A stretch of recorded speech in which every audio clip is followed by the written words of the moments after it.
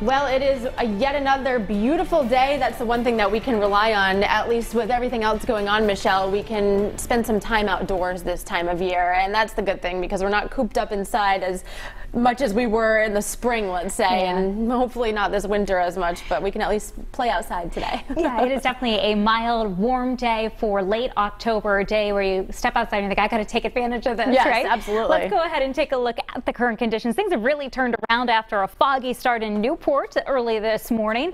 Fog at times had the visibility down below a 1/10 of a mile. I have today as our pick of the week. It's the combination of the sunshine, the warm temperatures. It is going to stay mild, though, all the way through Saturday with above average temperatures tomorrow and on Saturday before we turn much cooler on Sunday. Outside right now, September-like temperatures, lower and middle 70s, Taunton at 75, 73, and Smithfield 69 degrees westerly and 71 in Newport. So the wind's kind of telling the tale of who's in the 70s and who's in the 60s, where we've seen them turn on shore, like in Plymouth and Hyannis and even westerly. The temperatures are a few degrees cooler. We are in general going to see an easterly wind take over for the rest of today. That'll still allow us to climb into the lower and middle 70s, and coastal Massachusetts will be a little bit cooler. That shift in the wind coming as a weak frontal boundary. A cool front has snuck through our area. High pressure behind it going to keep this rain away for our area today. And then as we look ahead to the evening hours, we will start to see some increasing clouds. It's going to be a cooler night for us. We'll start off in the lower 60s at 7 o'clock, but by 10 p.m. we're in the upper 50s, and our late night lows tonight will cool to between about 50 and 55 degrees.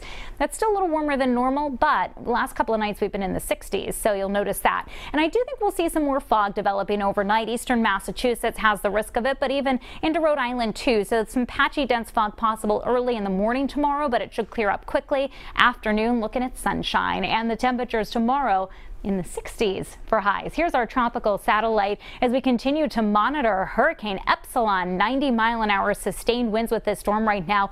At one point in the middle of the night, it had strengthened to a major hurricane, a Category 3.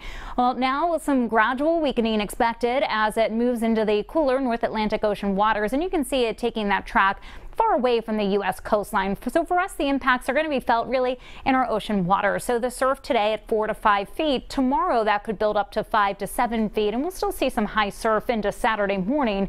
As the storm departs, though, during the day Saturday, our wave heights will start to diminish. Let's talk about the weekend. 70s today, upper 60s for tomorrow. Saturday's back up to near 70 degrees. It's a beautiful start to the day. Upper 50s at 8 o'clock, 70 at 1. Some increasing clouds. Cold front's going to be approaching at the end of the day. I don't expect any rain with that front, but it does cool us down big time for the second half of the weekend. Our highs in the afternoon only in the middle 50s, and those nighttime lows will be in the 40s.